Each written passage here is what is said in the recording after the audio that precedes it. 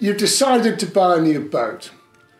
The do's and don'ts of buying a new boat and how to avoid becoming the victim of a boat builder in trouble, the first thing we'll deal with.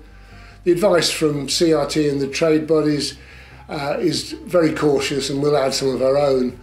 If you're planning to become the proud owner of a new boat, well, congratulations, you've just become a pretty rare beast. Around 1% of British households own a boat on our canals, about 37,000 of them. But there are fewer new boats registered each year. In 2008 it peaked at around 2,000 under what was then British Waterways, and then as the recession bit it dropped dramatically. It's now around half that. And those numbers also illustrate why you need to be especially careful of who you buy your new boat from. The number of boat builders going out of business has long been a concern to the industry. And if the builder goes bust while your boat is in his yard, it will be exceptionally difficult to get at it, especially if the boat is assumed to be part of the disposable assets of the company rather than your possession. Now that makes it essential that you have a British Marine Federation boat building contract, signed by both you and the boat builder, which ensures that you own the bits you've paid for. So in theory, you can never lose your boat or your money. Now avoid any builder who asks for a massive deposit up front. Payment of around £1,000 should secure your build slot and allow you to start designing your boat with the builder. Now that should produce an agreed specification and price with the stages of production and the percentages of the price payable set out in the contract. That way you know when and how much you have to find. Now the advantages of buying new include being able to specify exactly what you want in your boat and having the guarantee that the work when finished will be exactly as you want it. I have to say that when many cars come with 5-year guarantees, I find it puzzling that builders will only guarantee their work for a year. The disadvantages of new include, of course, having to pay 20% VAT, although you can't quite say that you lose that off the value of the boat as soon as you take delivery, and that's because second-hand values tend to be based on the total figure including VAT rather than the value without the tax. So assuming you've made the key decisions on length, width, layout, etc., it's worth offering a word of caution. If you're concerned about resale value, any boat broker will tell you it's much more difficult to sell an unusual boat, one built around your particular idiosyncrasies. You may be boring, but choosing a fairly standard layout and design will mean a better price later on. Now you can find plenty of boat builders on the pages of any Waterways newspaper or magazine, but they're not all the same. Some build from the bottom up, buying in the steel to weld together the shell, fitting the mechanical, electrical and plumbing services you need, building the interior spaces, painting the exterior and even finishing up with the sign writing. Others buy in shells, sometimes from other UK firms but also from around the world, from the Polish shipyards to Chinese factories.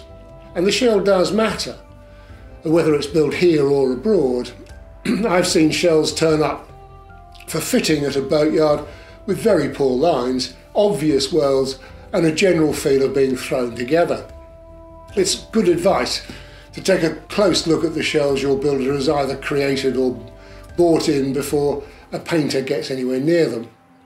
Now of course, the better the reputation of the shell builder, the higher the price, just as the price will soar as soon as you start specifying something out of the ordinary. A basic new narrowboat will probably cost around £1,300 a foot length, fully fitted, and a wide beam about £1,800 a foot. Some people have the skills necessary to do the fit-out work themselves, and they'll buy what tend to be called sailorways, fitted to a specific level that usually includes the engine, electrics and interior lining. More sophisticated packages could have a bathroom as well. At the other end, you can just buy a hull with no engine, although it may include a diesel and water tank, gas locker, rudder, tiller and gas locker. Oh, sorry, that's 2 gas lockers, isn't it? You only need 1 really. But do your research, visit various boat builders, see what they've got to offer, and more importantly, talk to their previous customers. If they're unable or unwilling to put you in touch, go somewhere else. If you've decided on the best steelwork you can afford, satisfied yourself your builder is unlikely to go to the wall, agree to design that you can get built, but you then can't really go away and just let the boat builder get onto it and drip feed him money. You really do need to visit your builder regularly. At the simplest level, you need to be sure he's done what he claims to have done before you make the next stage payment. Equally importantly, if you see your boat coming together, you'll know what's behind that piece or veneer or beneath a step, and that can be really helpful when the boat's yours. You will get cost benefits from buying a new boat from a standard range, as the builder can create templates, place bulk orders and pass on the savings. What you won't get, of course, is individuality. All new boats have to comply with the Recreational Craft Directive.